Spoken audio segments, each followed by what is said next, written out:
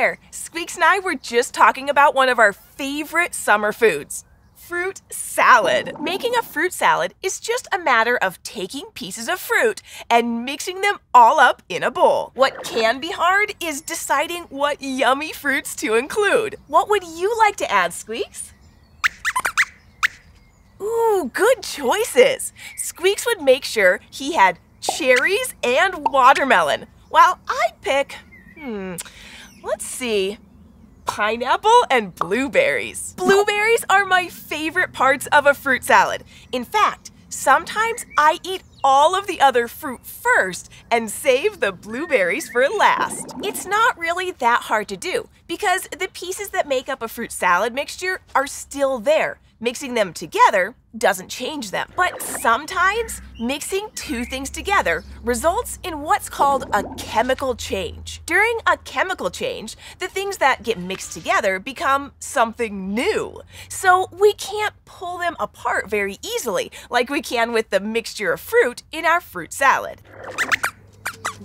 Ooh, sure, we can try to make a chemical change happen. This experiment will be super fun and very messy. So it's a good thing we're outside. We're going to make something that looks a lot like toothpaste, and I think there's going to be a lot of it. So much that an elephant could brush its teeth. Now, if you're going to try this at home, it's really important that you do this safely. That means you need help from an adult and some safety glasses or goggles. For this experiment, we're going to need an empty plastic bottle, a funnel, a measuring cup and spoon, some dry yeast, warm water, food coloring, and some liquid dish soap. Finally, we'll need something called hydrogen peroxide. Ooh, that's right! Sometimes adults will use hydrogen peroxide to kill germs, so you might have some at home. Oh, and you might also want to do this experiment on a large tray or in a large tub. Oh, you'll see why, Squeaks. Now, let's get started. First thing, safety first. Glasses on. Next, we'll mix our yeast and warm water together and wait for at least 30 seconds. It's okay to wait a little longer though, so let's get the other part of the experiment ready. We'll pour our hydrogen peroxide into the bottle using the funnel. Next, we'll add a few squirts of dish soap and swirl the bottle so that everything mixes together. Let's check on our yeast. Ooh, look at our yeast mixture, Squeaks! What do you see? Ooh, I do too! The yeast and water mixture is kind of bubbly. I agree. While it is bubbly, it doesn't look like toothpaste, and there's not a lot of it. And if we look at the bottle, we can see there's nothing in there that looks like toothpaste either. But I think we're ready for our chemical change to happen. We'll quickly pour the yeast mixture into the bottle on the count of 3. Ready? 1, 2, 3! Oh, and look at all the foam! There's so much of it! Well, what else do you notice about it? Do you think it looks at all like what we started with? Me neither. And look, there's no way we could pick what we started with out of this mixture. Do you notice anything else? Oh, yes! The bottle feels warm.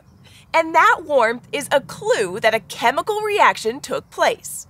Some chemical reactions, like this one, release heat. And bubbles are also often a way to tell that a chemical reaction took place. If we look closely at the foam, we can see that it's made of tons of tiny bubbles. Another clue.